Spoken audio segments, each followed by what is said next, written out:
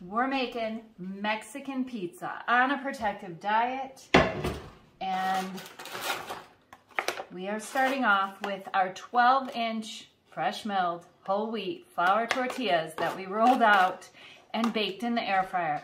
This time around, instead of 8, I made 12 so that I could get them this size to mimic the Mexican pizza. Starting off with my Julie's beans cooked in the Instant Pot and blended in my high-speed blender. This is my favorite way lately to eat Julie's beans, that's right. And I always put them on too heavy.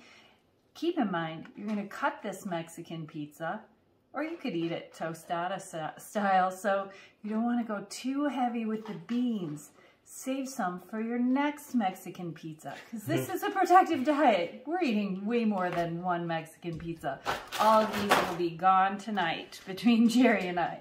Next goes in is our instant cheese sauce. And this is leftover from last night, along with my taco sauce leftovers. So it's a little bit cold. It's not spreading as easy, but it sure is silky. If you haven't tried Protective Diet's new instant cheese sauce, I don't know what you're waiting for. Then we've got our taco sauce, additive-free and homemade quickie on a Protective Diet. Then next onto this, Jerry loves fresh onions on everything, so I had to dice them up to add to the top. And what else are we gonna add? Another tortilla. Crunch, crunch, crunch. Then on top of that tortilla, we're putting some of this instant cheese sauce.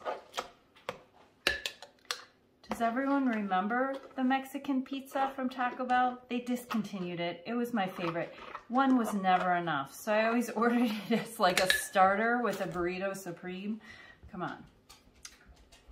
Then more taco sauce. And we could put some pickled jalapenos on top. Why not?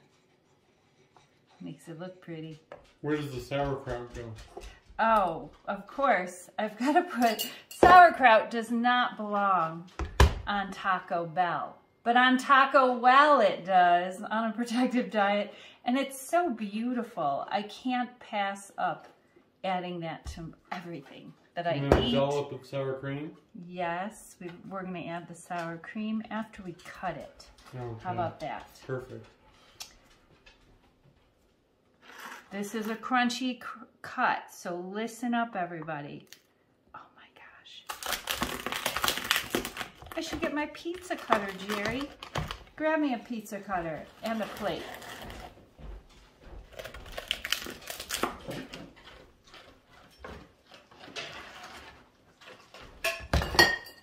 There's the plate, and here's the pizza cutter. Thank you.